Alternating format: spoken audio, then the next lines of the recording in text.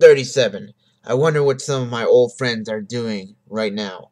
I wonder if they're sleeping, if they're doing drugs. Are they fucking? Are they actually successful? Or are they failing? No one really tells me anything anymore. It doesn't matter that much to me, though. Actually, it kinda does. I do wonder if they're still alive at times. Do they think about me? And do they wonder if I'm still breathing? The times they do wonder about my well-being, they'll do it for money. Out of the blue, they'll show up at the old high school gym and where I still work out and ask me for some cash. Bunch of pricks. I've given them some because I'm a nice guy, but if they come again, no more. I'm still owed some.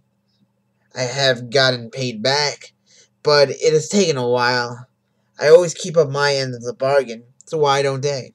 Bunch of pricks, really. Perhaps I should be dead for real, and then we'll see what they have to say.